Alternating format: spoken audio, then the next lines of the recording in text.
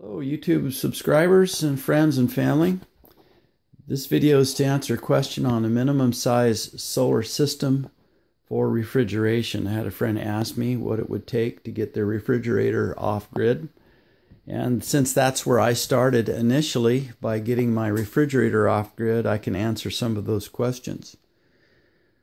I bought this chest freezer for $75 on Craigslist, and I mounted a electronic digital controller I got off of eBay for $14, and that allows this to be a freezer or a refrigerator.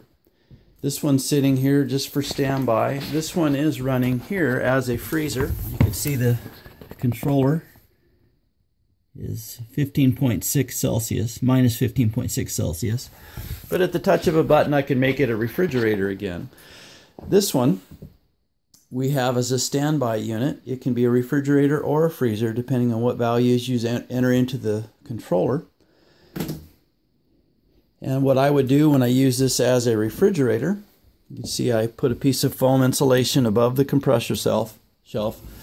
I put foam insulation on the lid, which is the only place you can insulate these because they have their coils, their evaporator coils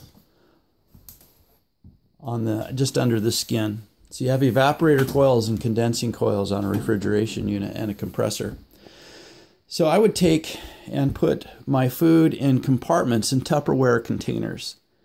And so if you were trying to get to your meat or your cheese, you'd have to dig down through your salad and everything and pull all these containers out to get to the one you wanted, and then stack it all back in. Kind of a hassle, but the benefit was that this unit right here only takes 220 watt hours a day. That's it. Now, I could run this refrigerator very easily on 200 watts of solar.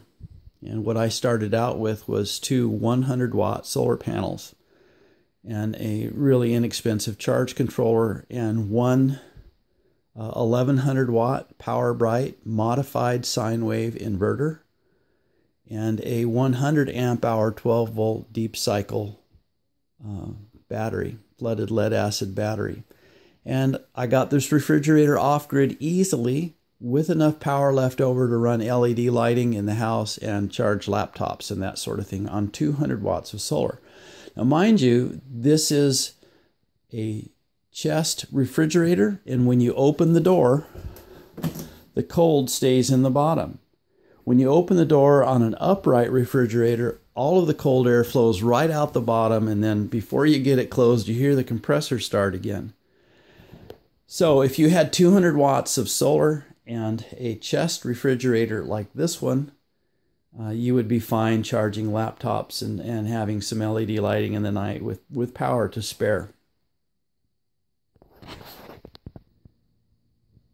What we're currently running is an upright refrigerator, and yes, when you open the door, all the cold falls out the bottom.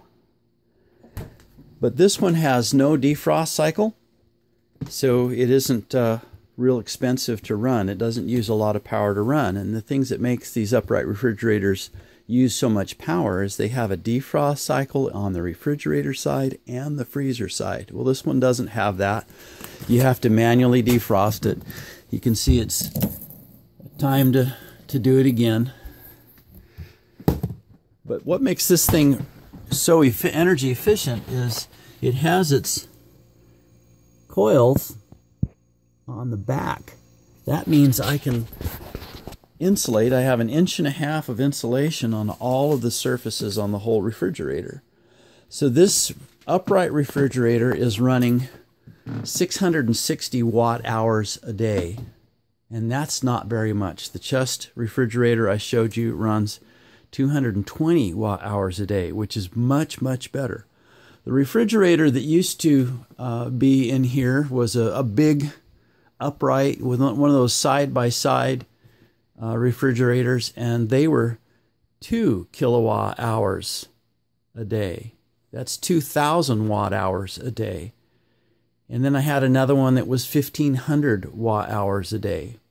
That's just too much power for me to try to handle with our solar system. So with that chest refrigerator that we made, I only needed two 100-watt solar panels. Now out here on my little camp trailer, this is the battery that I was running on that small chest refrigerator. It is a 100 amp hour, 12 volt, true deep cycle battery. And that was all that I needed. One battery and two solar panels, one small charge controller, and an inverter. Now in here in the closet, in the small camp trailer, I've mounted the inverter. These are pretty inexpensive. A good one to get, you can get off of Amazon. It's called a Power Bright, an 1100 watt modified sine wave. And these small AC inverters at 1000 watts, they're able to operate that small chest refrigerator or that little upright refrigerator that I showed you without any problem. They've been running for over a year, and there's no sign of wear on the refrigerator or the inverters. These are pretty inexpensive. Power Bright's a good company for a cheap modified sine wave, and last time I checked, you could get an 1100 watt for $85. The battery I just showed you here in the US, they're about $80. Now to the solar panels. These are monocrystalline. They're 100 watts each. And I bought these as a kit. They come in a 100 watt kit, a 200, a 300, and a 400 watt kit. And in the kit, depending on which size kit, you get this charge controller, and this charge controller will handle up to 400 watts of solar, more than that if you're at 24 volts. Also in the kit, it comes with MC4 connectors,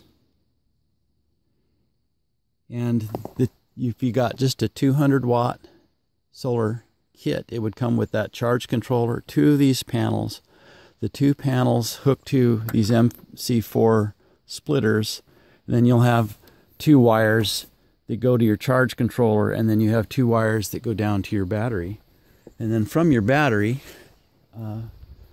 you go down to your little modified sine wave inverter, and then you can plug your AC power into the inverter. So Amazon sells these Renogy panels. The 400 watt kit is $669 shipped in the lower 48. And